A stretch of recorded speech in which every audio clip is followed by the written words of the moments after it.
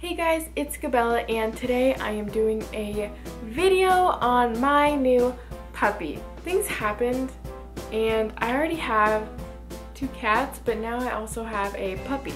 So the other day I went in PetSmart to go get some Christmas gifts for my friend's dog and our 2 cats and my boyfriend's mom's dog. So we were in there to do a lot of shopping, and I went to look at like the sale items that were like near the cash register when I first got in there. And this man came in and he had a super small puppy that I couldn't really see, and I was telling my boyfriend like, look how cute he is, like please puppy, please. And like the glances I got of this little puppy were, he is cute, okay? The guy found this dog out on the streets and he had a few other brothers and brothers and sisters. He only took that dog, so he brought it in to PetSmart because he didn't know what to do with it, and the lady there said that she'd get in contact with the like smaller dog shelter. And we were just like listening to this all because the sales section is like right behind the register. We were like, puppy. I told my boyfriend to go and like ask if he was really getting rid of it, and he said yes. And long story short, we ended up getting him and shopping for him there in the store, and people kept asking us about his name, but like we just got him like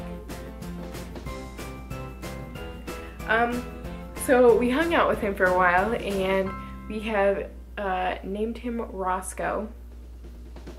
He's really well behaved, like he's already learned to lay in his bed like when we tell him to lay in his bed, but we're still getting the potty training down. For the most part, he uses his like potty pads, but having a puppy is so much more responsibility than having cats. This is the only cat that gets along with him right now. Pumpkin's like scared. We will be getting a house soon, so it's like it's gonna be easy to have like them in separate areas if they don't really like each other. And on top of that, like we have plenty of space to take care of him, so why not? We're gonna have a backyard that wouldn't be used otherwise, so why not get a puppy?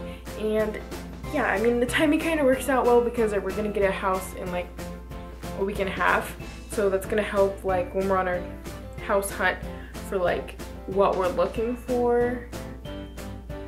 We need a backyard that is like fenced and possibly a house with a doggy door, and a lot of them we looked at had that, but now it'll make sense if we get one.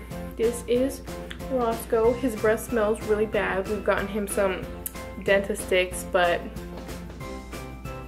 nothing's quite doing the tricks.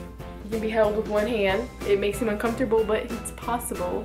We think he's a Chihuahua Terrier mix, and we saw a dog that looked like the grown-up version of him on the way home today, and we had him with us and we asked him what their like dog breed type was. He had no idea, and then he saw our dog and he's like, oh, that's exactly what he looked like, but it is a puppy. And so yeah, no idea what he is, but he's tiny and he's probably gonna be toy sized forever. I'm gonna introduce you, the one, the only, Roscoe! So yeah, now I'm just gonna insert some clips of Roscoe playing because he's in the mood to play. So have some fun puppy footage.